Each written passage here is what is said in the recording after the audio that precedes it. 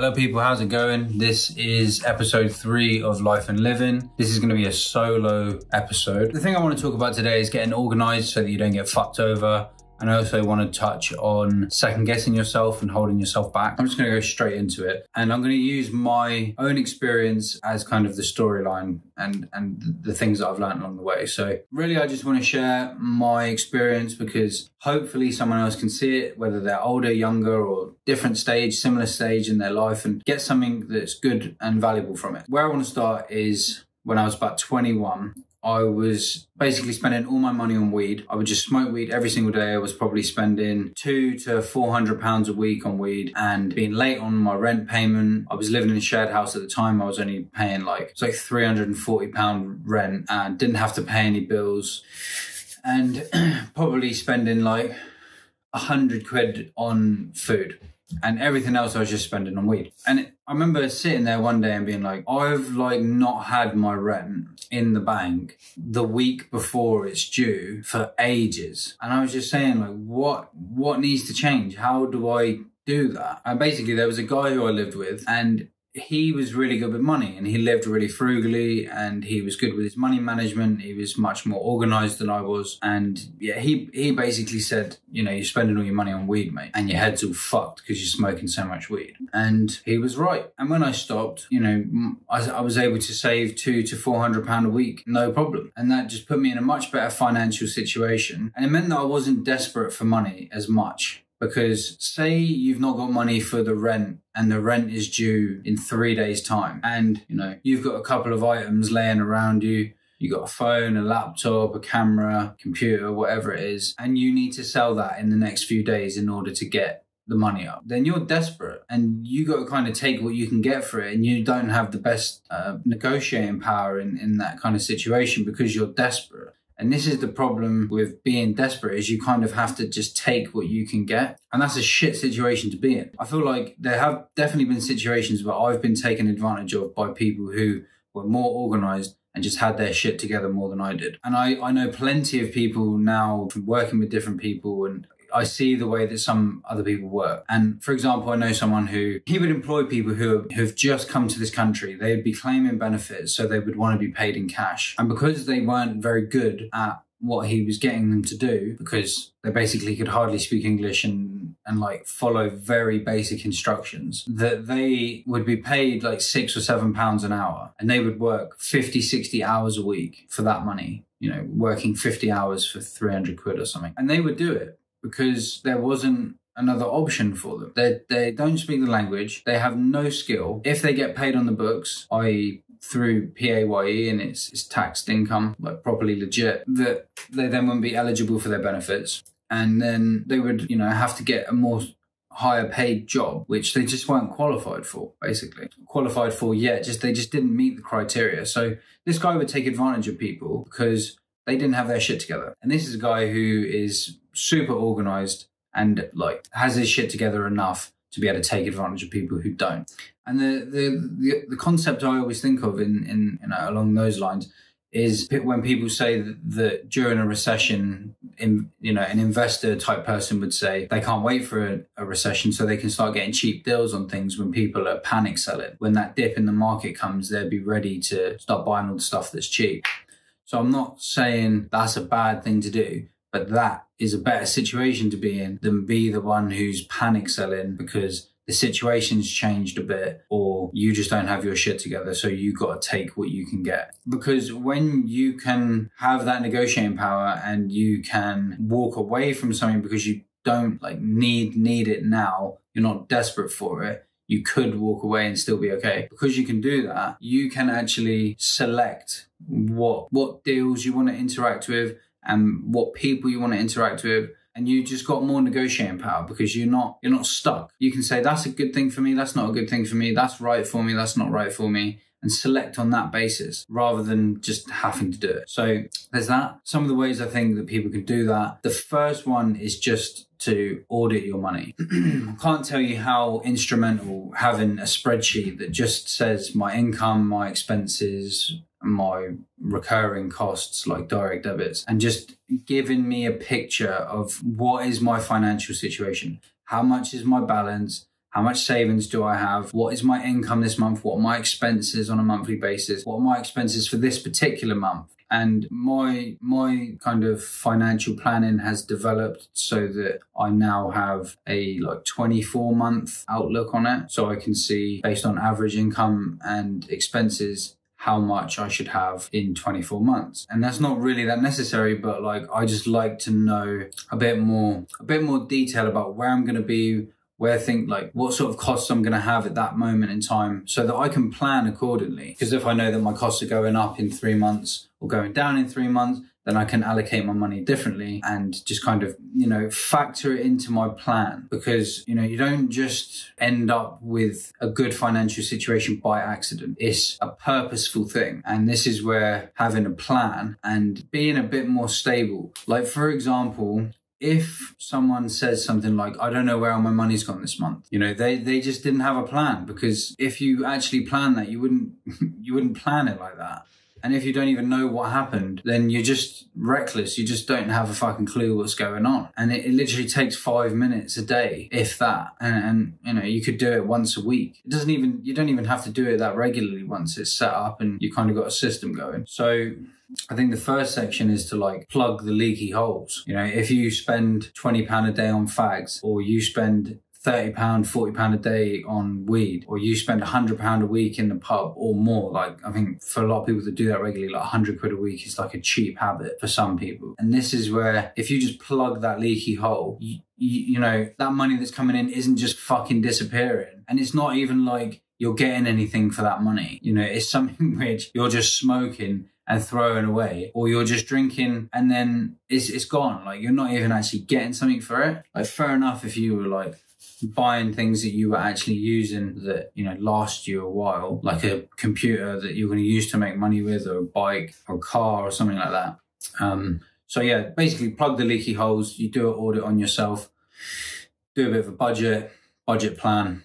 I'm probably going to make some videos about that at some point. Get a budget in place, get a financial plan in place, and plug the leaky holes. Audit yourself. Just audit your time, audit what you're spending. And I think when you start doing an audit, you start to see, wait, how much did I spend on food last month? Or why am I spending this much on coffees?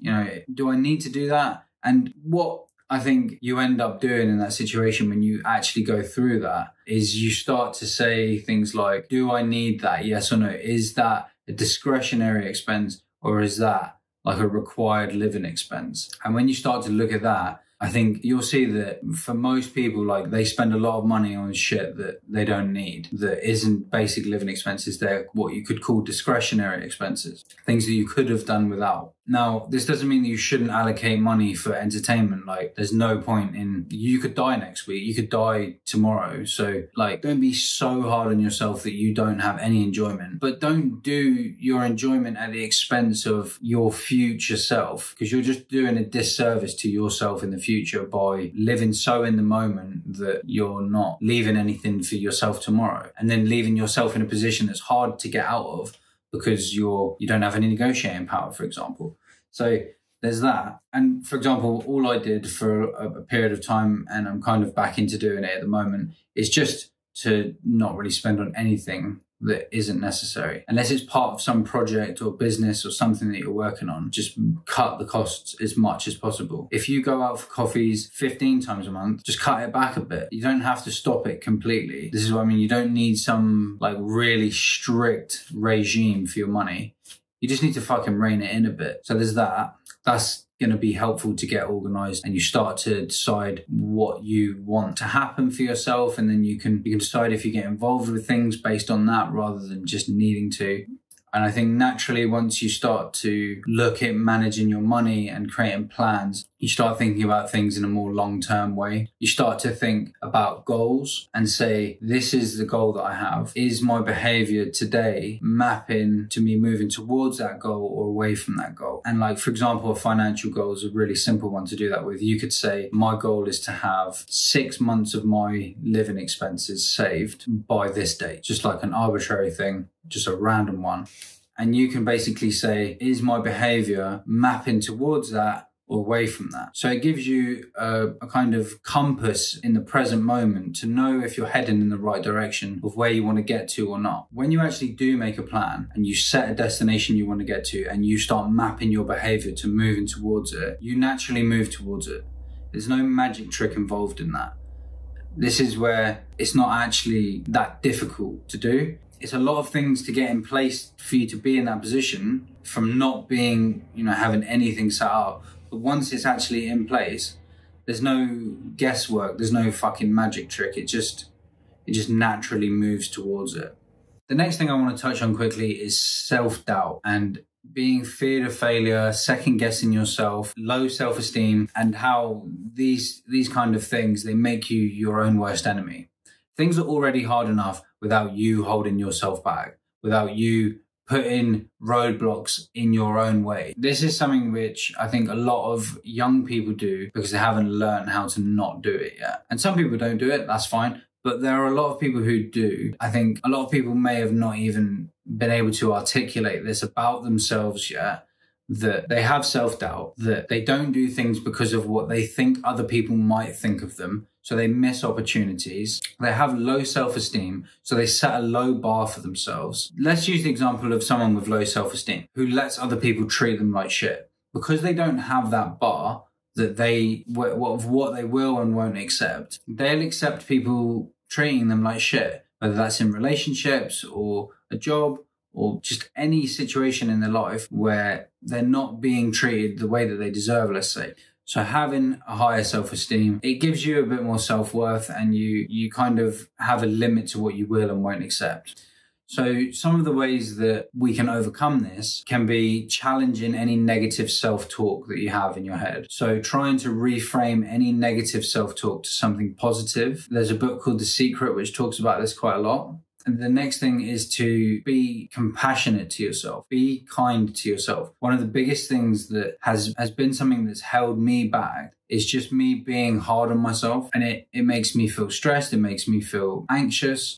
And it just isn't helpful. Like, there is a level of pushing yourself that's good, but being harsh on yourself is not good. And it makes me, for example, start second guessing myself about everything. And that is just so not useful. And it's really important to not listen to these self-doubts all the time. The next thing is taking action despite fear and doubt. So again, that's like this. I have doubts about this. I have fears about this. I worry what people might think. Even though when I think about it logically, it's just bollocks, like it doesn't matter. It still goes through my head. And there's things with my business which worry me. There's fears around that. Will it do what I think it's going to do? Will it do what I'm aiming for it to do? But you take action anyway, even though you're scared. The biggest one for me, surrounding yourself with supportive, positive people. Because if everyone you're around is negative, has nothing going on in their life, doesn't support you, is selfish, like these kind of people that question what you're doing and put you down about things that you're trying, like, the people in my mind who I think of talking shit about me making a video like this, don't be around those people. Be around the people who say, that was really good. Here's, if they have something to say about it that's constructive criticism, then they'll say it in a way which is polite, it's nice, and it is actually helpful. So there's that. And then celebrating small wins. I think it's really good to just keep a list of small things. For example, I have not been able to film a video like this and stay pretty much looking at the camera for most of the time without stopping, without recording it fucking 100 times. I haven't been able to do that in ages because I've kind of lost momentum with it. And, I've been meaning to do it and I've tried it and I fucked it up. And after this, I'll probably write, I've got a little list on Trello of small wins, and this is going to be a small win when it's actually edited and posted. I don't want to be too premature. And yeah, these kind of things, they actually help you move towards the goals that you do set. So at the beginning, we talked about setting goals and mapping your behavior towards them. But the hard thing then is actually just doing that behavior, because then you've got all these other, self-limiting beliefs, worries, fears, doubts, second guessing, negative self-talk. I can't do that. I don't deserve that. I'm scared of that. I don't want to look like a failure. I don't want to embarrass myself. I don't want people to leave nasty comments. You cannot move towards the thing that you say you want to do if you don't fucking do it because you're scared of someone leaving you a nasty comment. And this is where, like, it's mad what people will turn down opportunities wise because of these small fears that aren't actually that bad. And for example, I want to be able to learn public speaking. I want to try it. It's one of these like irrational fears, you know. It's not something I've really tried at all, but it's I think it's something which a lot of people are irrationally scared of just talking in front of a group of people. So that's something which I personally want to try and do just because it feels uncomfortable. I think it's good to do things to push yourself. If it's uncomfortable, it's like with my girlfriend Lauren in the gym, she's like doing stuff and she's saying, oh, that's really hard. It's like, it's supposed to be hard. It's not supposed to be fucking easy. If we just came in here and banged out the 1 kilo dumbbells every time, like, it's not doing anything. It's meant to be hard.